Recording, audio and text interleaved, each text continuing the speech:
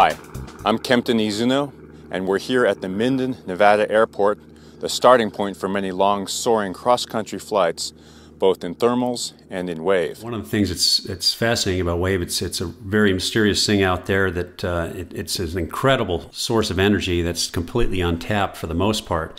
And to accomplish any of these extreme long distance flights, they're going to be done in wave nowadays, including records. So this is taken probably half an hour after takeoff, and what we see here is this fern gap that I mentioned earlier, and that's visible in the satellite pictures. One thing that delayed my takeoff a bit was that it actually started raining at the airport, and I almost scrubbed the whole flight.